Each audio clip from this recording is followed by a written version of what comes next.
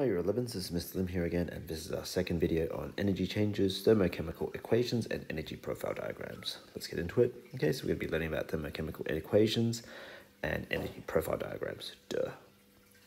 Alright, so thermochemical equations. So the amount of energy this time, okay, so we were just talking about in general, like energy is transferred last video, but now this is the amount of energy that is transferred.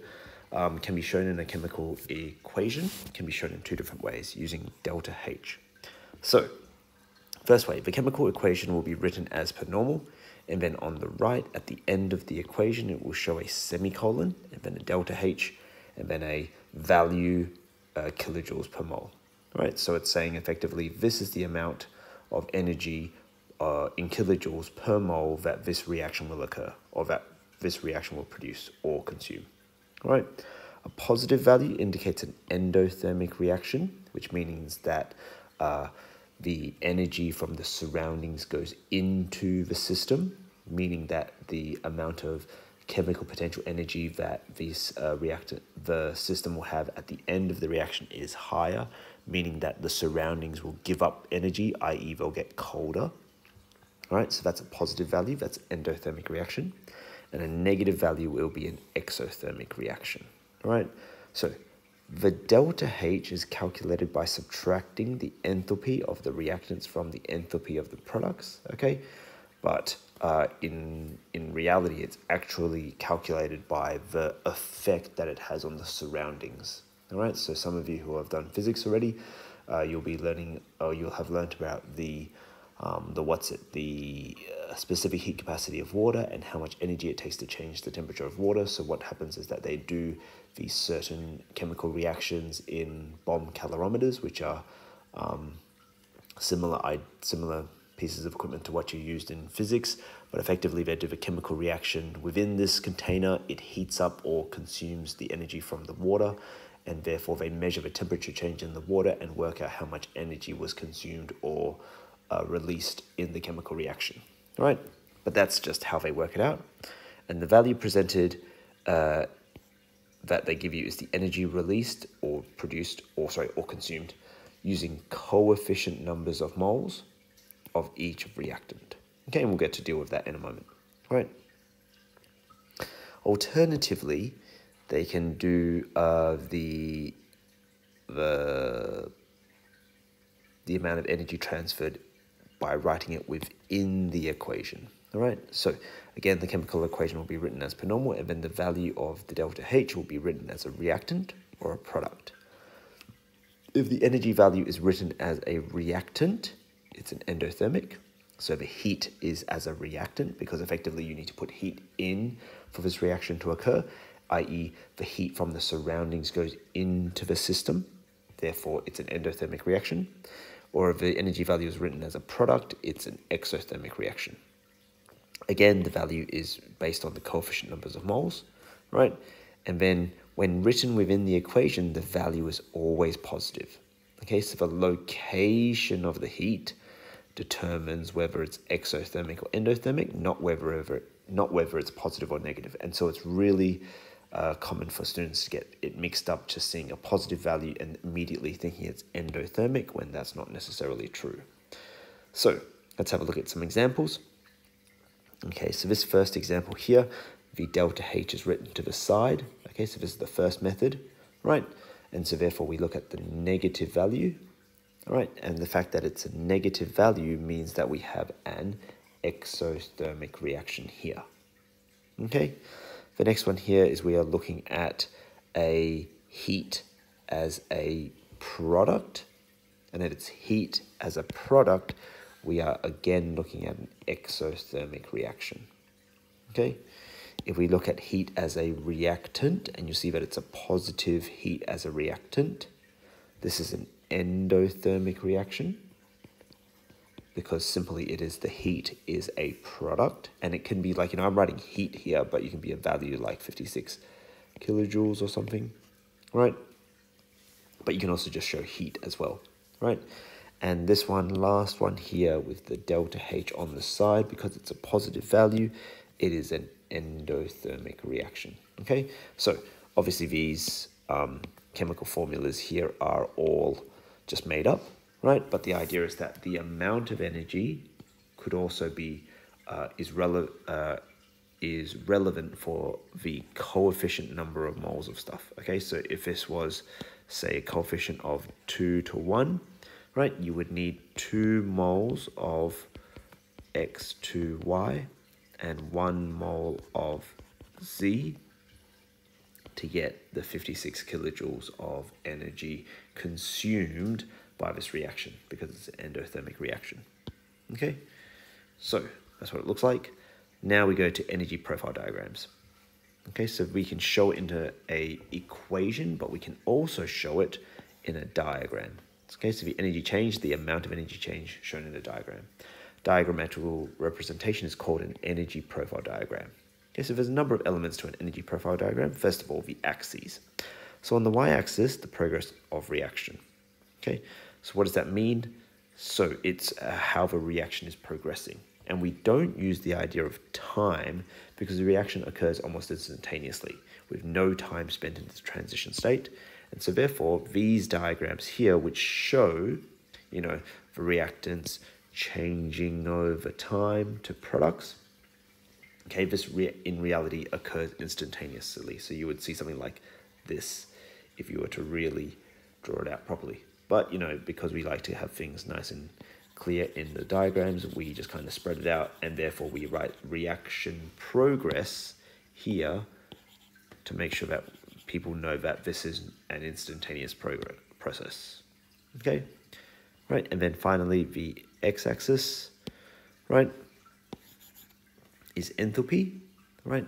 So enthalpy, again being chemical potential energy, can have no absolute values because it is impossible to determine the absolute amount of enthalpy a substance has, right? So effectively it's saying that the x-axis is not supposed to have a scale of any sort, right? We can only measure changes in enthalpy as the substances undergo chemical reactions. So effectively we can see the difference between the enthalpy values, but not the absolute value of enthalpies. Right, what does that mean? All right, so these ones here, again, potential energy over here in terms of, you know, you can also call it enthalpy as well. But when we're talking about having no absolute values, this value here might be 56 kilojoules, right? But this value here can't be like 100 kilojoules and this one here be 44 kilojoules because we don't know what those absolute values are going to be. We can only tell the change in enthalpy due to the change in some energies of the surroundings, i.e. the temperature of the surroundings. Okay. All right, so that's that one there. Okay, so let's have a look. The next bit, all right. Actually, we haven't gone through whether this one is exothermic or endothermic, so let's have a look at this. Okay, so let's have a think. In the one on the left, the reactants start here and the products end up there. Okay, so that means there has been an increase in chemical potential energy of the chemicals of the system. So therefore, there's been energy in. Therefore, this is an endothermic reaction. All right? So there's been energy in as the reactants have turned to products, right? And that energy has been turned into chemical potential energy, and so therefore it has gone up in energy, and therefore it's endothermic. That makes this one exothermic. Why? Because there has been a decrease in chemical potential energy. Where has that gone? That's gone to surroundings as heat or other forms of energy. All right, that's an exothermic because the reactants start out, oops, that's not what I wanted. The reactants start out high and the products start out low or end up low, right? Okay, and they have effectively the same delta H in these two equations. All right, that's not what I wanted. Okay, where are we going? Here we go. Next, again, we just show the reactants, Okay, you've got to label reactants. Okay, and they're a flat line because they don't change their enthalpy until the reaction starts. And we've also got products. Okay, so you really make sure that you have to label reactants. Oops. Label reactants and label products. Okay, you got to label those things, otherwise you don't get the marks. Okay. There's also the transition state. Okay, the transition state, which is the highest point of the system, where all bonds have been broken and no bonds have been formed. Okay, so let's have a look at this. So here is the transition state at this point up here, the transition state. Okay, and if you think about it, this is the amount of energy that's been required to break bonds. And this is the amount of energy required or released when bonds form. And so you can see that the release is less than the required here, which means that there's an overall requirement of energy to go into the system, and so therefore this is an endothermic reaction here. However, in the other example, I needed this much for bond breaking, and this is required, and I've produced this much energy during bond formation, and this is released. And so therefore there's an overall released in that one there. Okay. Next, what else? The activation energy. Okay, so the activation energy is the amount of energy required to bring reactions to transition state. So we did that already. Effectively, it's this value. Oops. It's this value here. Okay, that value is there on the other one. Okay, that's the amount of energy required to bring reactants, the reactants, up to transition state. Up to transition state. Okay, so that's the activation energy, and you can label that as EA. Okay, all right. And then finally, the delta H is shown as a change of enthalpy for reactants and products. Okay, so this is the delta H. Oops, always do that. That's the delta H there, that's the delta H there. Okay, all right. So those are the bits and pieces for your energy profile diagram. The last couple of things. Right, when drawing an energy profile diagram, make sure you add all the appropriate elements. And whilst there are no values on the x-axis, things still have to be drawn to scale on them. Okay, what does it mean to have something to be drawn to scale when there is no scale? All right, the two values that you have are activation energy and delta H, and these two have to be drawn to scale to each other, but not matching anything on the x-axis. So what does that mean? Okay, so here's a typical reaction. X plus Y goes to Z. You've got your delta H is -40 and the EA is 100. Okay, so looking at this here, we've got the delta H here as -40, which means that this is an exothermic reaction. Okay, so therefore I need to think about this is going to have a higher reactants and products. And I know that the EA is 100. Okay, so that's the activation energy to get me to my transition state. So the delta H and the EA have to be relative to each other, right? So if I start off here with my reactants, and you just label it with R, this here is going to be my products down over here. And so therefore this here, from here to here, is my delta H, and I know that that's 40 kilojoules, right? But then I also know that my EA has to be 100, so it has to be like 2.5 times that one there.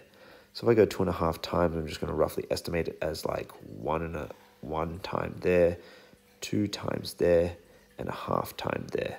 Right, so it should go all the way up to that point there. Right, that reaches my transition state, and then all the way back down to P. Okay, and I should have drawn the first one a bit smaller, but that doesn't matter, right? So the activation energy can be written like this, right? And so this is, oops, EA, the activation energy, right, of 100 kilojoules. So they are, this one's not even on the scale anymore there, but in terms of making sure you have everything, you got to put these axis labels in. So this will be enthalpy, or you can just write H, and the unit, kilojoules per mole, right? And this is progress of reaction. But the point is that this here and this here have to be to scale to each other, right? If you have a grid, then you should draw it exactly to scale. And if you have a ruler, you should draw it roughly to scale. But if you don't have either of those things, you just kind of have to eyeball it. But of course, you will have a ruler because you need to have a ruler when doing exams and stuff, right? So that's the idea, that these two here have to be to scale to each other, right? The last thing that we need to talk about this is lines showing the value of delta H and activation energy should be very accurate, or marks will be taken off if the lines do not reach their intended locations. Okay, so what does that mean? All right, so that means that this point here and this point here have to exactly reach their target points. That there has to be on the line and that one there. That's why I drew all those dots here, right, to make sure that that P was roughly right, right? But what I'm saying is that if I was to say that, okay, label this diagram with EA, okay, I can do that. If I just write EA is from here to here, right, you're not going to get that mark because you need to make sure that the EA gets all the way to the transition state, right? And that even here, not even that great. If it was like a little bit shorter, like not good enough. You need to get, like there's a perfectly good line there. You draw it right to that line, okay? And that would be the EA. Well, actually, that's not the EA, right? What am I talking about? This is the EA, where I would draw a line out from there and be like, there, that's the EA. Okay, so you got to make sure that these lines line up perfectly, right? And you can write the delta H anywhere. So like that delta H could even be all the way over here, right? So you just go right all the way to that line at the bottom, all the way to that line at the top. And this could be, oops, not EA, delta H. Okay, so that's these energy profile diagrams and these what's-my-jiggies and these thermochemical equations. All right, now after this we're going to be going through calculations to them as well. All right, adios.